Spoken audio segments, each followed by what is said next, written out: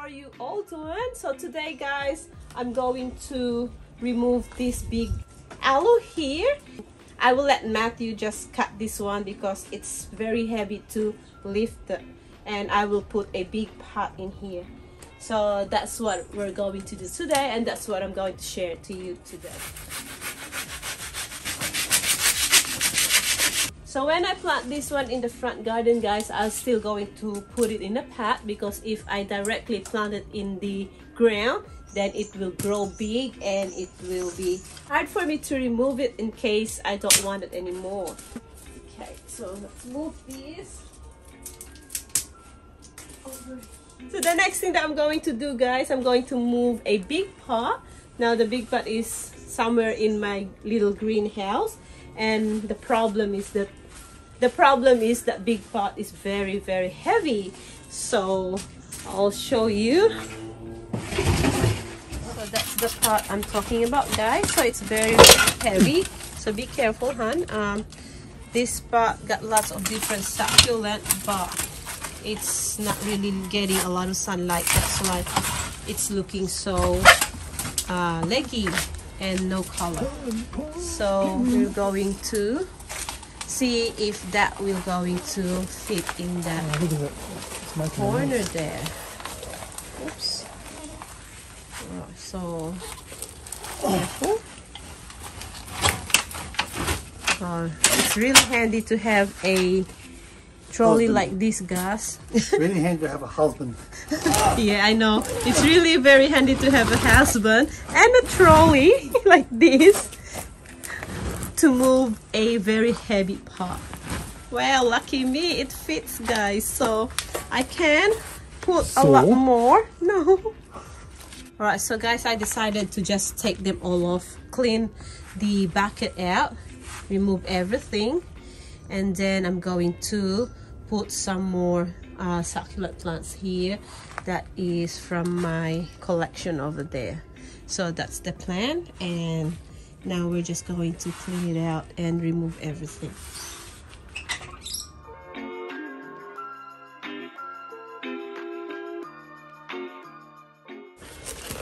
So we managed to take the elephant ears guys properly, and then we can put this one somewhere else. So this one here guys, this is Mendoza. It doesn't get a lot of sunlight, that's why it looks like this, but probably we can still save it and we will put it in a sunny position. But for now, it's autumn here in Australia, we don't get sunlight, so see how it will go with this one. So we realized guys that there's not much soil happening in this big pot, so there are some plastic pots underneath there. So I have some plastic bottle here guys that I'm going to put in that pot, and this one got a lid so that it will not going to be a house for any insect. So I'll just put it there.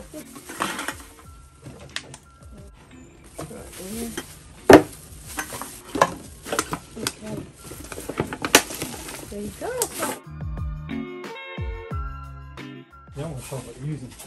So and then I will going to put some perlite.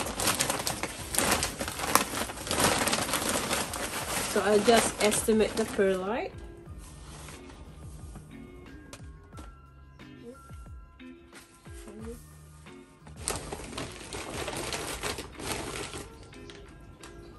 So we just put a lot of perlite in here.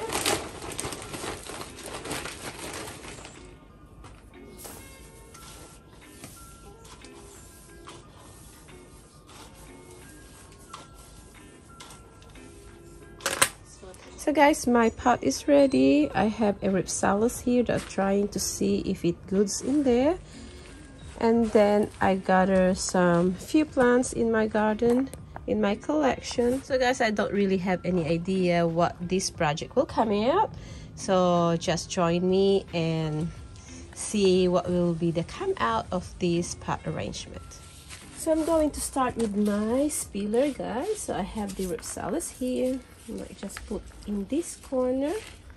So in this corner of the pot guys, it's very visible in my kitchen, or I can see it from my kitchen. So I'll better put the Ripsalis in this side. Yeah, another spiller, which is this sedum burritos. In time, these sedum burritos, guys, we're going to spill on the side of this pot. Then I have another spiller here, which is another Ripsalis.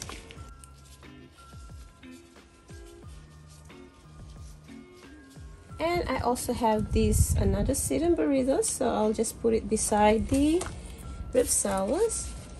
We're really very careful in working with these sedum burritos because they are very touchy. I'll just put a Echeveria here. Now this one I don't have the identification, so just to fill up this side. So I have another spiller here, guys, this string of pearls. So let's see how this will work over here.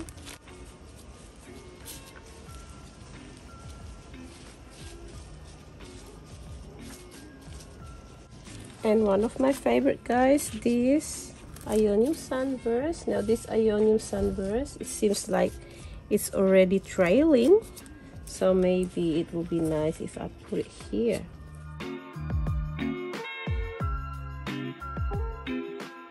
To cover up this leggy stem, guys, I decided to put this PVN, so I might just going to put underneath like this. So that's what it looks like for now, guys. So not bad at all. So let's continue. So next one I'm going to use as a spiller is this string of tears. So I'm going to put it here. Sorry about this container, guys. I can't move it because there is a rainwater in there. So bear with me. I'll spread it out a bit. I'm going to put this Echeveria Minima on top of here just to cover up that little bit, the bare spot.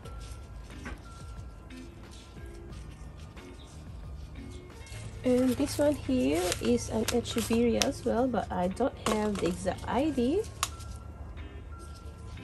So I'm going to put this somewhere in this area here, in this corner here, and then we'll just rest it there. Not too bad. So another Echeveria, guys. Now I'm just going to put that one here.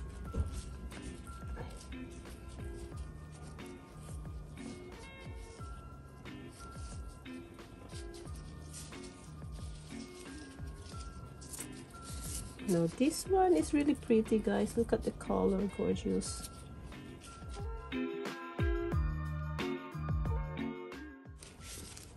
So this is just the ordinary flapjack. It's not variegated one. I'm just going to dig a bit. So I'm going to bury that with that.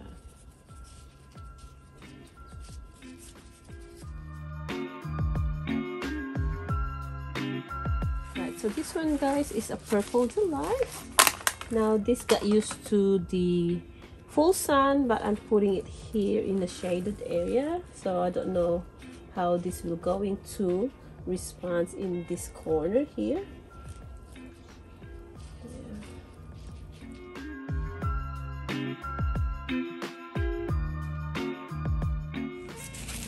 And let's put this Mexican giant, guys.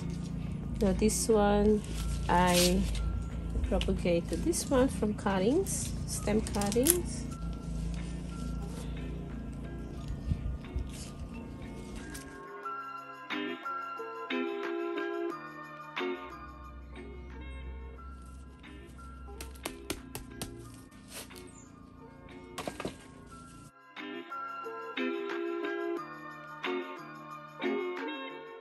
And I decided, guys, to put this bite planter here, something to break up too much plant. Just something a little bit decorative.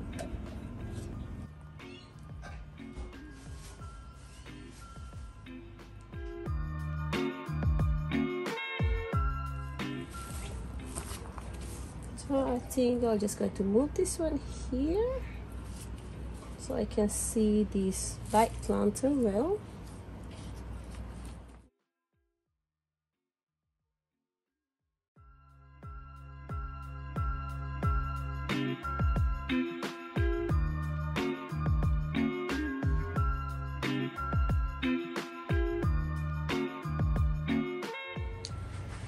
So at last guys, I finished this arrangement and here's the final result. So I put a lot of spiller in this arrangement. So I have the different types of ripsalis. So I have this chain looking ripsalis, it's really long. And I have this ripsalis that I don't know the exact ID, but it's beautiful in that part. And then on the side here, on the side here we have another ripsalis. This ripsalis guys, when it's stressed, it turns into a deep purplish burgundy color. And then we have a string of pearls and a string of tears. So they're really looking good in this part. And then the succulent I use in this arrangement are, we have this Crassula ovata. I think this is golem ears, but it has a bigger leaf. And then we have some kind of aloe. And then over here, this variegated one. This is the ID for that. And I also have the Agavoides Miranda here. Now this one is in the green side because it's been sitting in the shaded area. And then we have the Hercules. I'm not 100% if this is really Hercules, but it looks like Hercules. Then we have the PVN. Then we have the Crassula campfire. And then the panda plant. I think this one is a donkey's ears, not 100% again. Then we have the common flapjack. And over this side guys, we have the Echeveria minima. I think this is the white thorn.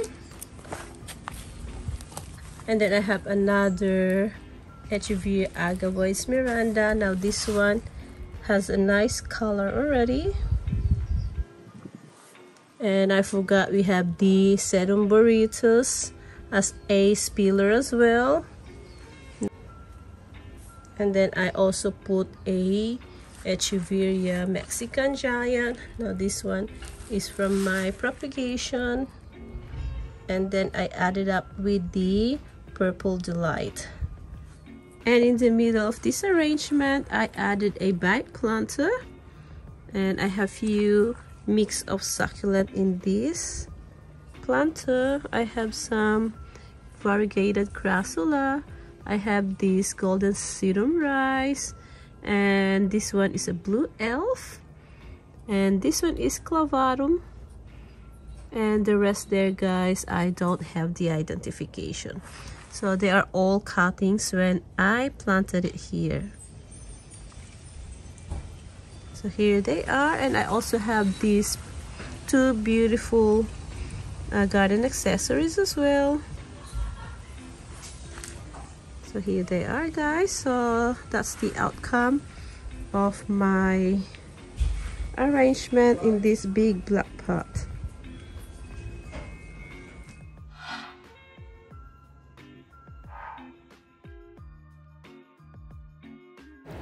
So that's it for now guys. I hope you love this arrangement that I shared to you this weekend. And if you're new to my channel and you're not subscribed yet, please consider to subscribe. It will mean a lot to me if you do so. And also don't forget to hit that notification bell, so every time we have a new video like this, you will be notified and you will not miss a thing. And if you like the video guys, please give it a thumbs up. And also don't forget to leave me a comment in my comment section, and I'll get back to you as soon as I can. So guys, I will see you next time. Bye.